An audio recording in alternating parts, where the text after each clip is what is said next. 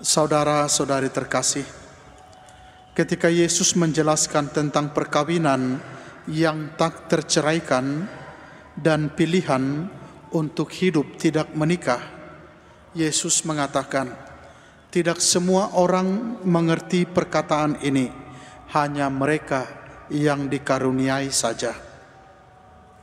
Pertanyaannya adalah, dikaruniai apa? Jawabannya adalah dikaruniai kasih. Kasih dalam bentuknya yang paling sejati selalu memperhatikan kebaikan orang lain dan tidak pernah berfokus pada diri sendiri. Salah satu alasan mengapa sangat sulit untuk mengasihi dengan cara yang sama sekali tidak mementingkan diri sendiri adalah karena hal itu mengharuskan kita untuk hidup berdasarkan kasih karunia Allah.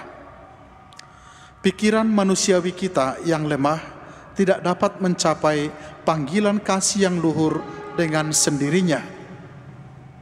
Hanya melalui kasih karunia kita akan memahami bahwa hidup tanpa pamrih tidak hanya terbaik bagi mereka yang kita kasihi, tetapi juga menjadi hal terbaik bagi kita. Dalam konteks kehidupan berumah tangga, mengasuh anak, panggilan hidup lainnya, dan setiap situasi lain dalam hidup, jika cinta kita selalu fokus pada kebaikan orang lain, dan jika hidup kita meniru pengorbanan Kristus yang total, maka kita akan melihat Tuhan melakukan hal-hal yang besar melalui diri kita. Seperti yang dilakukan oleh Yesus, kita juga akan melihat Tuhan melakukan hal-hal besar di dalam diri kita. Intinya adalah bahwa kita hanya menjadi seperti yang kita inginkan ketika kita hidup seperti Kristus.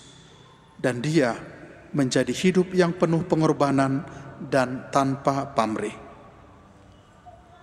Saudara-saudari terkasih, saat Anda memeriksa hidup dan hubungan Anda, terutama dengan orang-orang yang terdekat dengan kamu, pertimbangkanlah seberapa baiknya Anda bertindak sebagai simbol kehadiran Kristus bagi mereka. Pikirkan, apakah Anda memiliki kemampuan untuk mengampuni?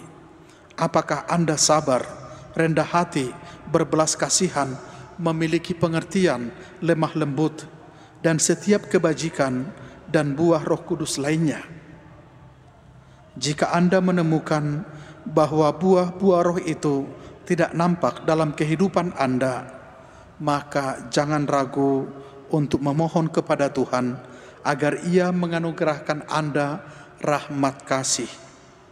Hanya dengan rahmat kasih Anda akan mampu menjalani panggilan yang telah Anda terima, baik Anda sebagai pasangan suami istri maupun Anda yang menjalani kehidupan sendiri dalam selibat.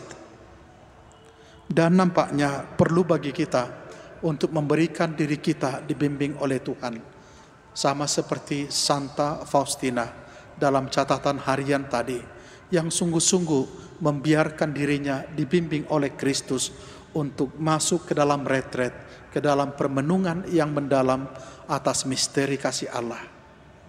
Ini semua terjadi kalau kita mengandalkan Dia, kita percaya kepadanya, dan kita mengatakan bahwa kasih Kristus adalah kasih yang sempurna dalam kehidupan kita. Amin. Amin.